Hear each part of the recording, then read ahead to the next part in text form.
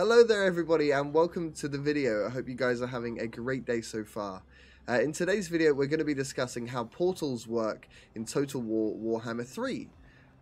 So we're going to jump straight in. The advisor will warn you a couple turns before the portals show up. He'll say something like Urson's roar is shattered across the continent or something like that. And then the portals would appear a couple of turns later. So what I've noticed is the portals, they appear in the same place every time. And the corruption seems to be the same each time as well. I'm not 100% sure, but that's just what I've noticed over a couple times of playing. It doesn't really matter if the corruption changes anyway. So we've got purple corruption will be Slaanesh, blue will be Tzeentch, green will be Nurgle, and an orange/red color will be Khorne. So these portals will appear all over the map. They will start to appear in the same places, so you can get prepared for them. For example, I've got an army over here. There was a portal last turn that I removed that spawned there, and I've got a hero here that removes them there. So now we're going to obviously discuss what comes through the portal. So if you leave them there for a while, you'll see you do get corruption, and that will go up to pretty much 100 quite quickly with these portals. After a couple turns, after 2 to 3 turns, you normally get an enemy hero come through the portal. So if we go over here, we've had a enemy hero, a cultist of Nurgle, come through.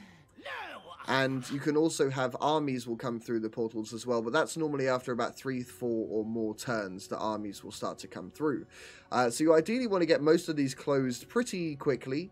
There's 2 ways to close them, first of which is using a hero.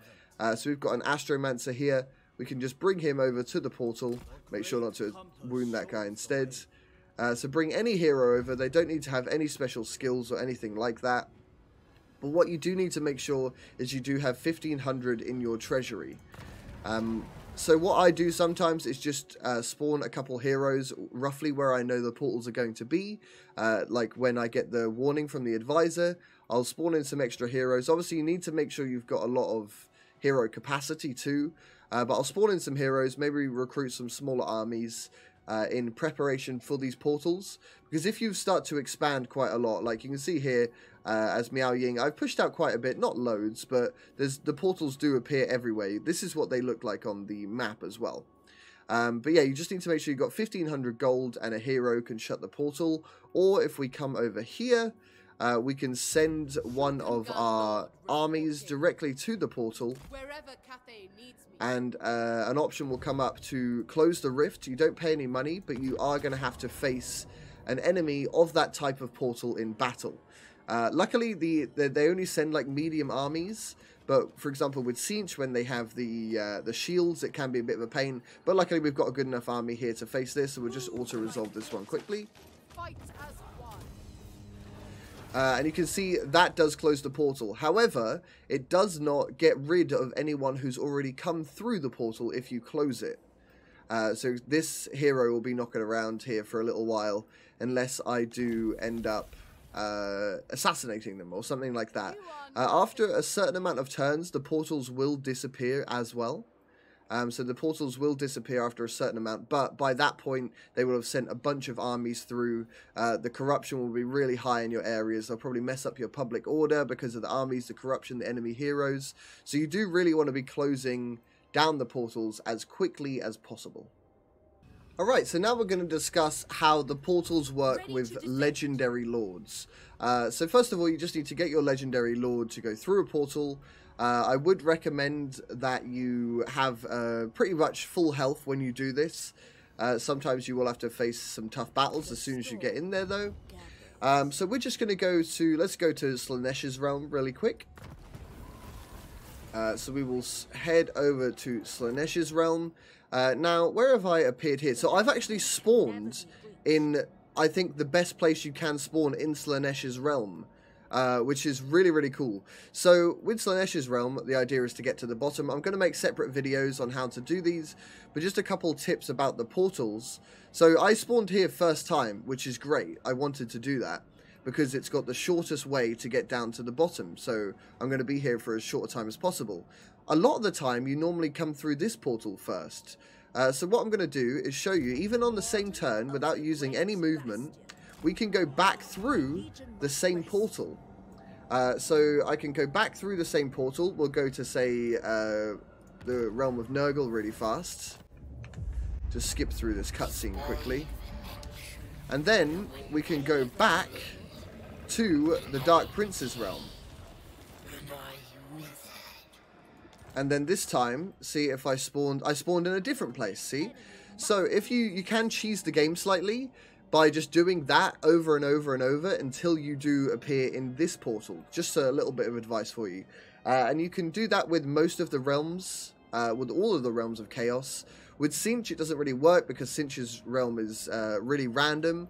With Khorne, it can work as well, so you can go to Khorne if there's like an army or there's a certain side of Khorne's realm you're on the wrong side of. You can just go through the realm a few times, go through the portal a few times, and then you'll eventually appear in a different place. So you can just repeat that over and over until you do spawn in the best place for you. Okay, so now we've spoken about how the portals work, how our legendary lords can go through them and kind of cheese the system a little bit, how we close the portals, talked about what comes out of the portals. The portals have one last feature. Wow, I just said portals a lot. The portals have one last feature, which is actually an awesome feature. So what it is traversing rifts. Now, ideally, if you're playing through the campaign and you want to collect all the souls, you need to go through and get a soul first before you do this, I would say. But traversing the rifts basically allows you spend 1,000 gold here, and you can go and select any portal on the entire map, and you will teleport directly there. So this can be really useful for if you need to take out certain factions. So we can see here, Exiles of Khorne has 2 souls already. Slaanesh has 2 souls already. I only have 1 because I took Slaanesh's bribe on the first time I went.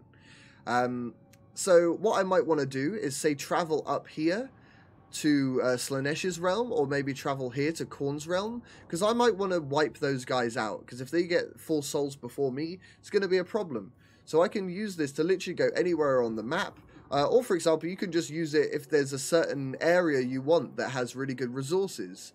Or it has like a certain strategic building for you. But yeah, let's just go, for example, up to Slaanesh's realm here. So completely across the map, we can click Traverse Rift. It's going to cost 1,000 gold. So here we are, literally in the heart of Slaanesh territory. So you need to make sure, obviously, it's your Legendary Lord's army, so it should be a pretty good army by this point. But we can head straight through that. Can I actually traverse 2 rifts in 1 turn? So I can still go through. So what's really nice about these rifts or these portals is they don't take any movement from you. So you can go through as many times as you want. So you could actually explore the map. So there we could, let's go down to this one. Go down to Nordland, and we can see what it's like in Nordland for a bit. So if you want to spend a bit of gold, you can actually get some good intel. I only just realized you could do this now, to be honest with you. But like I say, what you may want to do is if you are going to go collect a soul, like I'm going to do in this campaign with Miao Ying, I was going to go through this portal, and then once I've done and completed the soul and I've got it, hopefully I'll have enough time to get down here and traverse the rifts going through this one, because I believe after you come back from the Realms of Chaos, the portals will automatically close. So I'll see if I can get down here in time. It's really going to depend what one of the Chaos Realms you're going to, because Sinch can take ages, Khorne's can be quite quick, depending on how many armies spawn near you. Nurgle's is not overly long, Sinch's is the longest really. So if you can get the soul and get to another portal and traverse to another side of the map in just before the portals close, that's probably the best option to go for this. But yeah, I think we've pretty much discussed everything about how the portals work, how their functionality works, how you can use them in different ways. If anyone does have any questions at all, please do put them in the comments. If anyone's got any questions or any ideas about how you could use the portals in any other ways, let me know.